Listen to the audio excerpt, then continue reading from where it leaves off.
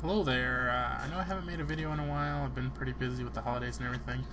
And I got probably just a smaller update today. But I got a few cool things that I kind of want to show off. So here we go. We got The Simpsons Season 14. I got the DVD. I don't know that they're really worth buying the Blu-rays on these older ones. If anybody has them and has seen them, I'd really like to know. But, I mean, the Blu-ray is still full screen. So I imagine that it can't look that much better. And the quality on this is pretty poor anyways, because I mean they are pretty old. Let's see, what year was this? 2002, so maybe the next season would be widescreen, I'm not sure. But on all these older ones like this, I've only picked up the DVD. Now, this might have been the first one besides season 20 that was on Blu-ray. I'm not positive on that, but I picked this up on DVD. And we got, let's see if we can see that, Futurama Volume 6. Autofocus there. Futurama Volume 6 on Blu-ray. I haven't started watching this yet. I'm definitely looking forward to it. I love Futurama, the original 4 seasons, and then they came out with that Volume 5. That was amazing. I love that. But it sucked when the Volume 5 came out. I couldn't find it on Blu-ray anywhere, and I didn't want to wait to order it, so I ended up just picking it up on DVD. And I got another TV show here, Parks and Recreation Season 3. I haven't seen any of the Season 3. I did see one episode. I don't know, the TV was on or something when I got up, and I saw one episode. And I don't know why, I just kind of really like this show. So, and Target had it for only $10, so that's a pretty good deal. And then, I'm not sure if I showed this already, I can't remember, but I picked up the Jurassic Park Blu-ray trilogy. I haven't started this yet.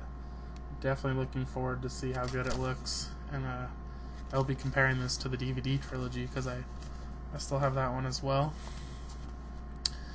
And picked this up, The Rise of the Planet of the Apes Blu-ray, and I will be reviewing this soon. I watched the movie, and I'm just kind of putting off looking through the special features, because it seems like there's a lot.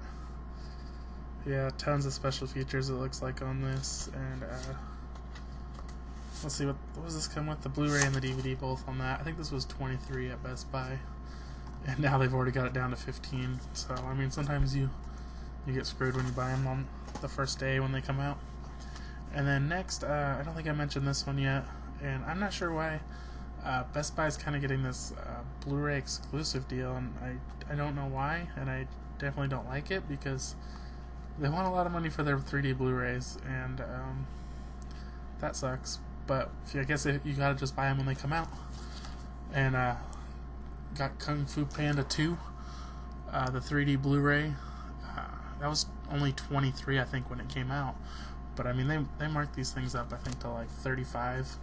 And I did watch a little bit of this on Christmas, but I didn't really pay attention, and I didn't watch it in 3D, so I'll definitely be watching that hopefully soon. And then the last but not the least, and I really don't even know if I've seen a preview for this, but I think you can kind of just figure it out what the movie's about, just because it's the 5th in the series. I got the, let's see if you can see that, Final Destination 5 in the Blu-ray 3D. I don't even remember hearing this was in 3D in the theaters. I guess it must have been. I don't know. But again, this was only available at Best Buy, and it was, I think, $25, which isn't terrible. You know, you figure, okay, a Blu-ray, add a couple dollars for 3D. But I know this one said $35 on it, so, you know, once their sale's over, they're going to want $35. And I've looked at Blu-rays there, and they're about $35 or more. So, woo. That's all I've got for now. But thanks for watching.